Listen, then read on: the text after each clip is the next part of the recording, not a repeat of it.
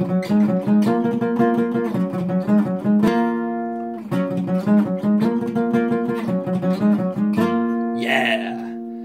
Right, so welcome to another kind of fragrance talk today with Stephen.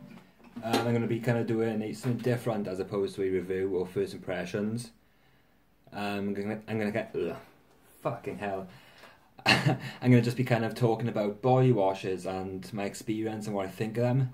Anyway, that guitar introduction was because I'm here to announce the winner of my giveaway.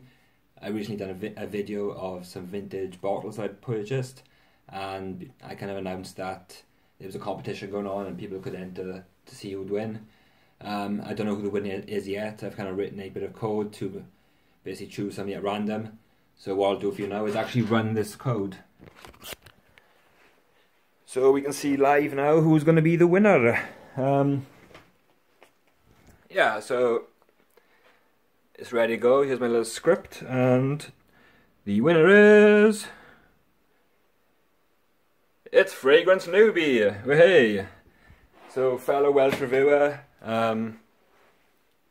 shit, what's his name? Craig, I think. Yeah, Craig. I'll give you a message and I'll send them to you in the post, you know, it shouldn't cost me too much shipping, and that's pretty cool, so, woohoo, I don't, celebrity riff maybe. You won! Yeah. So cool. So topic of today's discussion is basically body washes. You know, I've got some various body washes here, you know, mainly sort of high street brands, you know, nothing spectacular. I also have here Versace's Pour Homme in the body wash edition, and I just want to kind of have a quick chit chat about it, you know, see what's going down, because what's the point of these things personally? I mean, from what I've experienced, they just don't scent your skin. I mean, you know, it's going to sound silly, but I jump in the shower, you know, I got one of those fluffy ball things you can wash yourself with. I, you know, squirt some of this on, lather up, wash it off, jump out, dry myself with a towel, and that's that. And like straight away, if I smell my arm, I can't smell anything, and it just makes me think, what's the point of these being scented?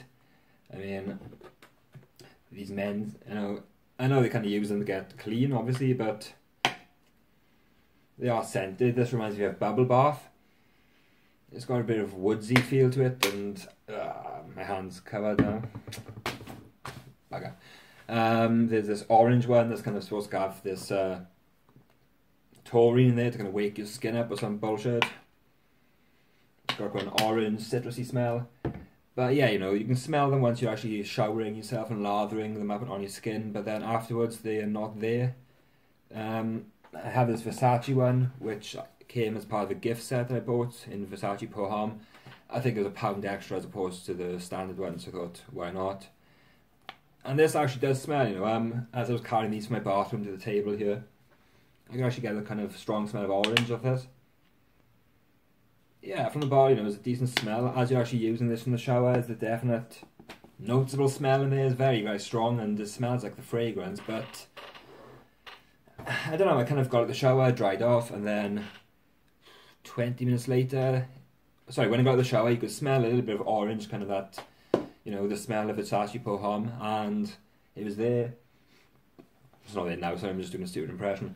And 20 minutes later, it was gone, and, you know, I think these sell for about £10, and it's like, are you serious? I mean, you can buy the fragrance for about £20, £25, so why the hell would you spend half that price on a body set, on a body wash that's not going to last? I can't imagine it's got any sort of additional cleansing properties to it, you know, driven down upon by the gods of Versace.